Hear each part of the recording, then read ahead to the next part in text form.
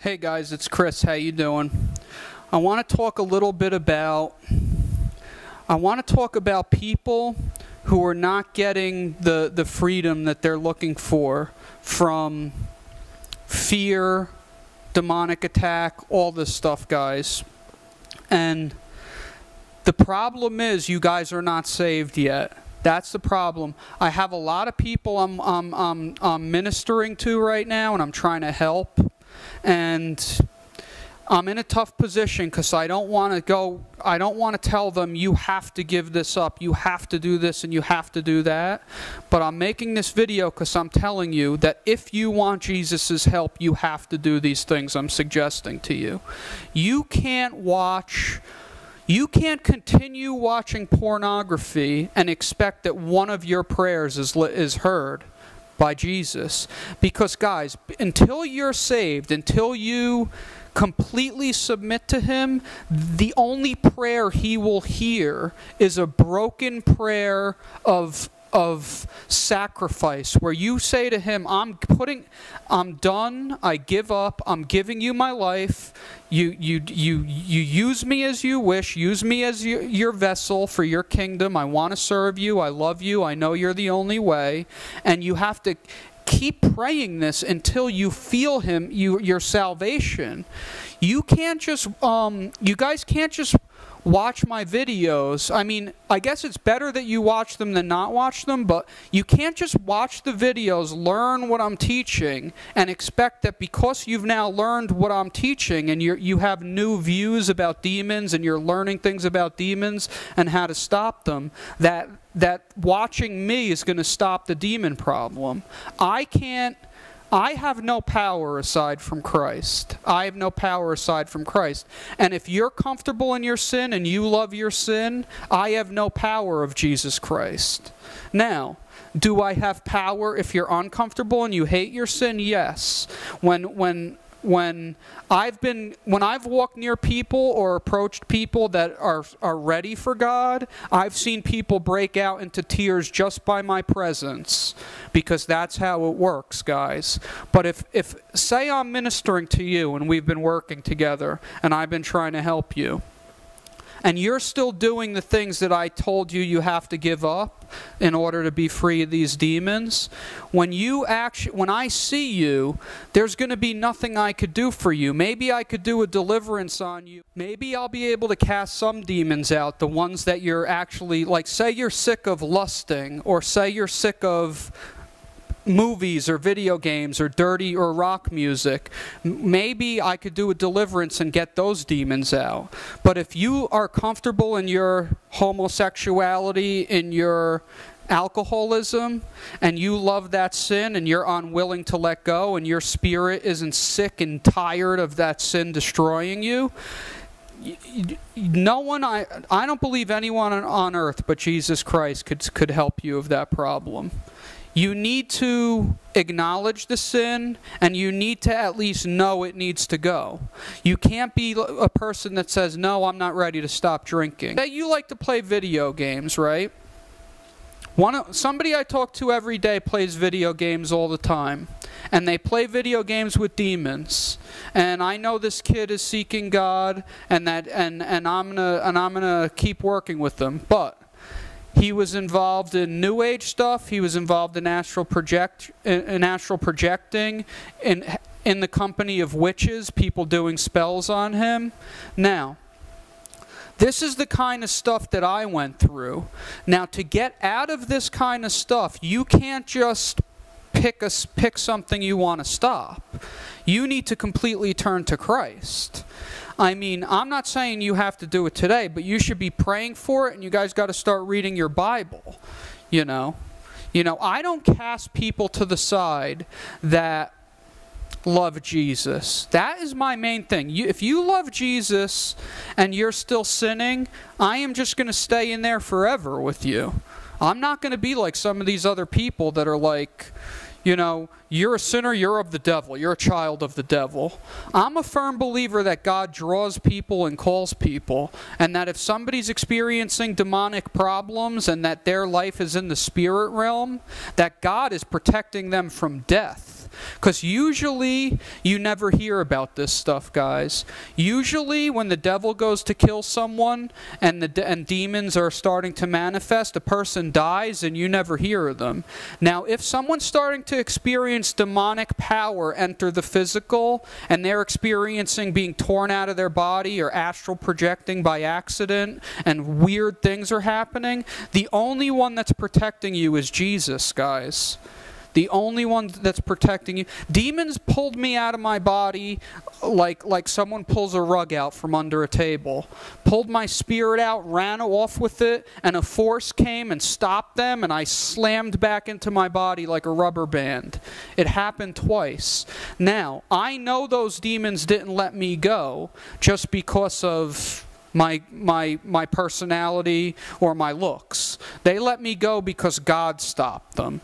Because if they had a choice, if they have a soul in their claws, they're going to take it down to hell.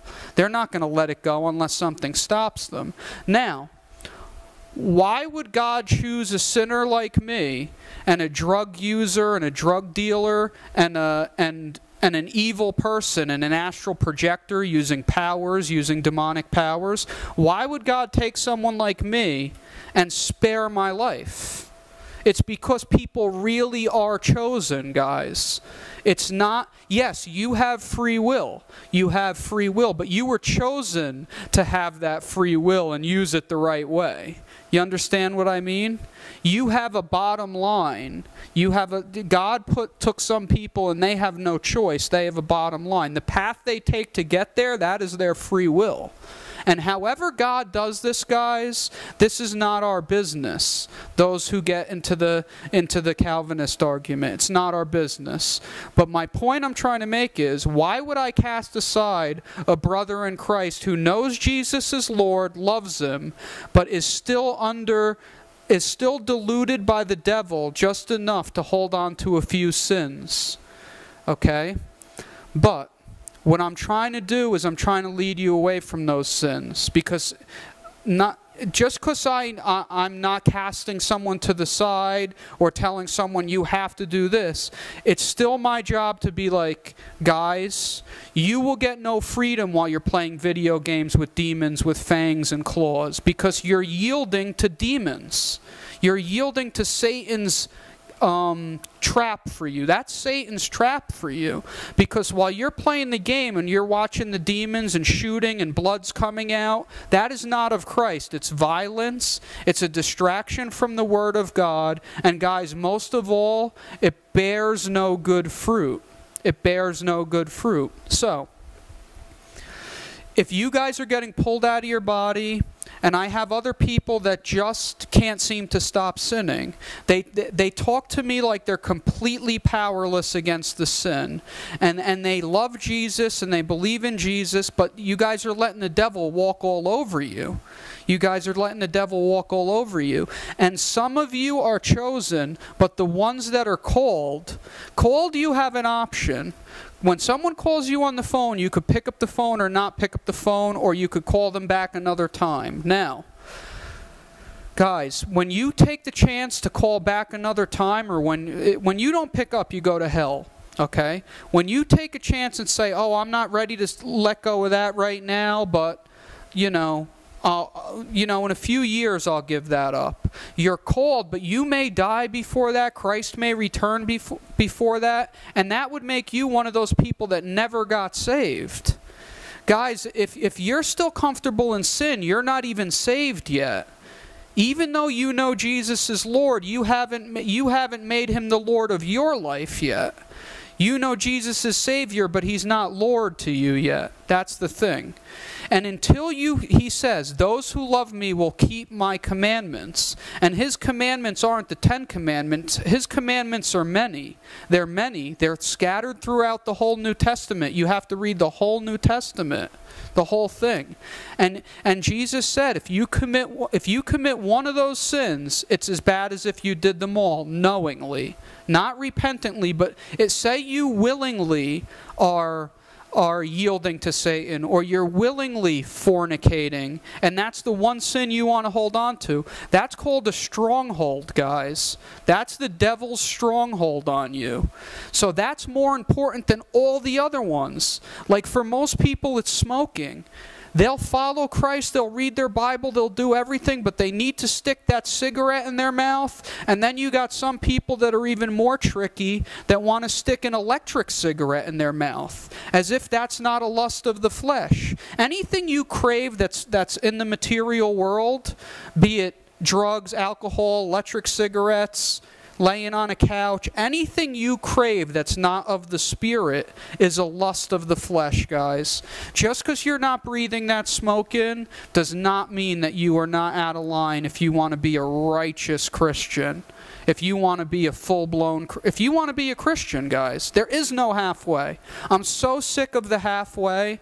I'm so sick of the halfway. Doing something out of ignorance is one thing. Doing it knowingly, you're not a Christian. Period. You're not saved yet. Guys, if you hear what I'm saying and you know you're doing a sin and that God does not like that sin and someone has pointed it out to you and you don't stop, look, I love you, but you are gambling. You're playing Russian roulette. That's what you're doing. You're taking the gun, you're spinning the chamber, there's one bullet in there, you're shooting, you're getting away with it. The next day goes by, you do it again. Pretend the gun has 100 rounds in it. You just got a little better odds. God's giving you a shot. But guys, with what's going on in the spirit realm right now, with the demons saying we're in the judgment phase, with the demonic powers through the conjuring getting so potent in the air, and the end times, all the prophecies been fulfilled, why do you want to play Russian roulette? Why do you want to play Russian roulette and stay comfortable in your sin? You need to completely submit. You need the broken prayer. This is what's going to make you pray the broken prayer.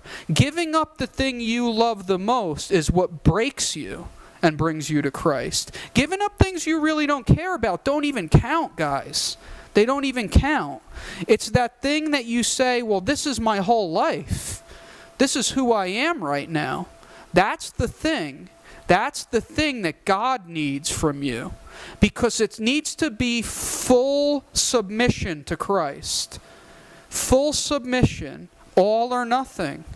Because if you love Him and you know He's the one that created all this, and if you know that He's the one that holds your tomorrows, and trust me guys, He holds your tomorrows.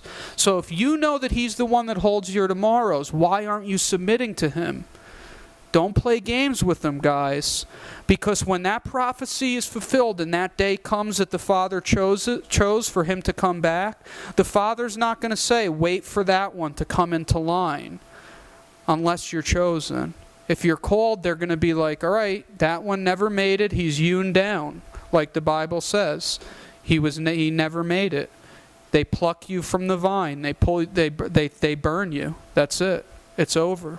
Don't do that. Guys, nobody should be comfortable in witchcraft. I've had maybe 5 people, all people that love Jesus, and guys, I've had maybe 30 people tell me people are doing witchcraft on them. I'm only talking about 5 of them that talk to me about the witchcraft like it's a casual matter. Oh, I met this girl one time, or I met this guy, and they made me lay in a circle, and now I got, now I got voices talking to me like it's some kind of joke, guys. Those voices start off as a joke. You'll have a demon go in your ear, you're an idiot. And you'll feel like you have a new friend if you're pathetic. But guess what, guys? That thing's trying to kill you.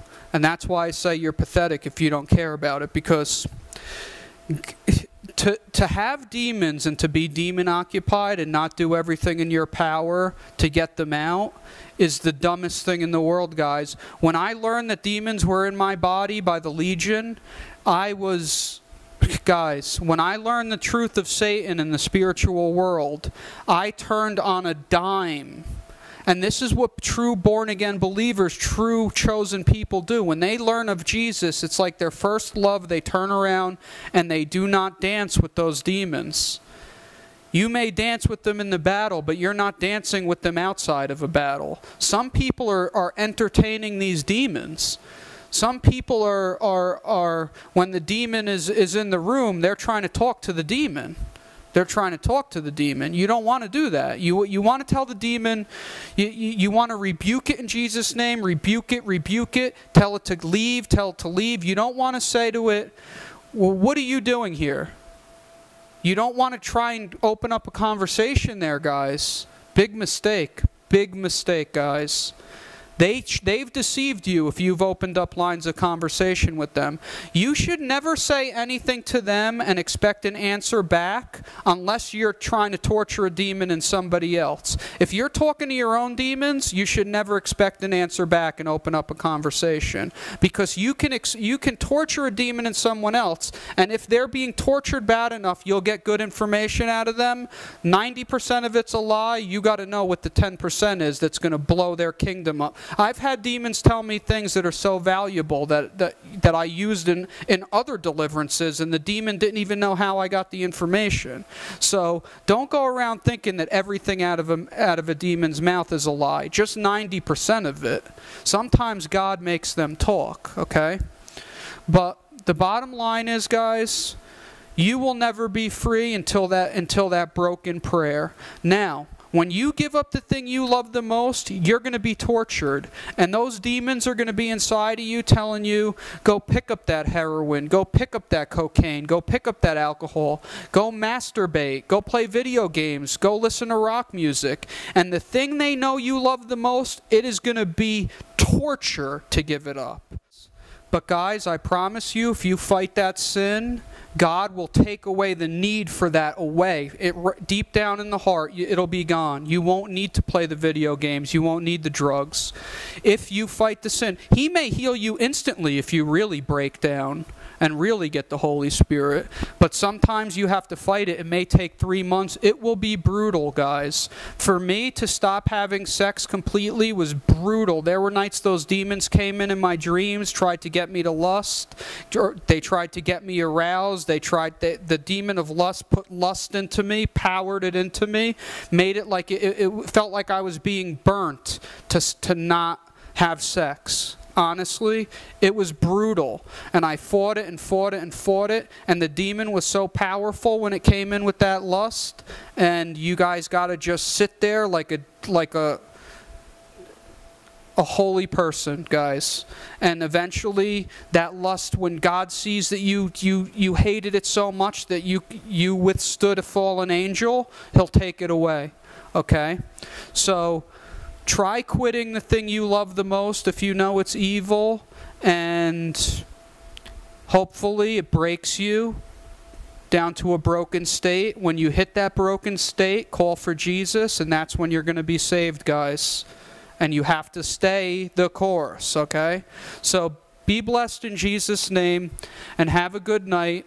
And I pray that you have all the strength to fight the wiles of the devil, because he knows your weakness, guys. That's why they call them familiar spirits. They're familiar with you. They've been living in you. They've been watching you. They know your weaknesses, and they will use them against you, guys.